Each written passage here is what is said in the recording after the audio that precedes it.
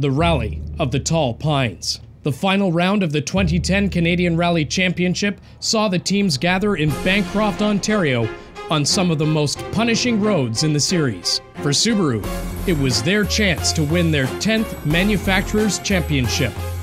Yeah, I mean, it's been a great battle all year, but it comes down to the last event of the season. It's the end of the year. We can just go flat out and have fun. And everybody wants to get on the podium, so it should be a good fight. Added to Subaru Rally Team Canada's arsenal was 2003 World Rally Champion Martin Rowe. A couple of weeks ago, he rang me up and said, did I want to do a rally? And I was like, whoa, we're here to support Subaru and get the manufacturer's title. With the extra firepower, Richard and Rowe would face off against the Subaru Privateer teams Swap Shop and Can Jam Motorsports for the honor of taking Subaru's flag to the championship. Out of the gates, crazy Leo Erlichich stunned the factory team by matching the stage time of defending champion Patrick Richard. But the up-and-comer would make a serious mistake on stage 2, ending his rally. On the second stage, I turned in too early for a corner and I had to turn out to avoid a rock. We just hit the massive shield on the rock on the outside of the corner. Unfortunately, that was it. And before long, bad luck would strike Richard as well. Overall, entered the last stage and we landed a big jump, but the right front wheel just exploded.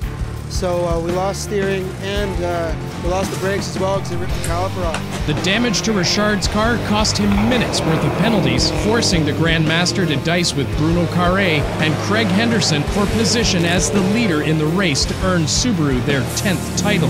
Meanwhile, Hugo de Grenier was battling fellow young gun Steve Hobbs for the Novice Championship, Hugo managing to keep his WRX ahead of Hobbs' STI to earn the top rookie title. Back in the lead of the race to the Manufacturers' Championship, bad luck struck Richard one more time, costing him top honors and his 5th championship.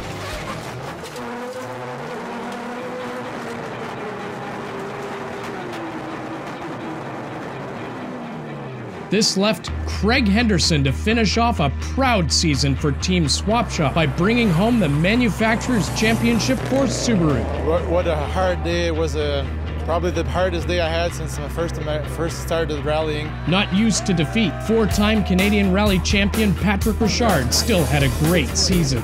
Yeah, it was unfortunate. I mean, the car steered straight left right into a big boulder and we couldn't continue after that. So unfortunately we weren't able to finish the event, but Subaru still won the Manufacturers' Championship. The Rocket Rally guys did a great job keeping the car together all season. They worked really hard and I couldn't ask for a better crew, and Subaru Canada has been fantastic with the support. Rallying is the world's toughest form of motorsports, and for a 10th season, Subaru has proved that they will always be up to the challenge.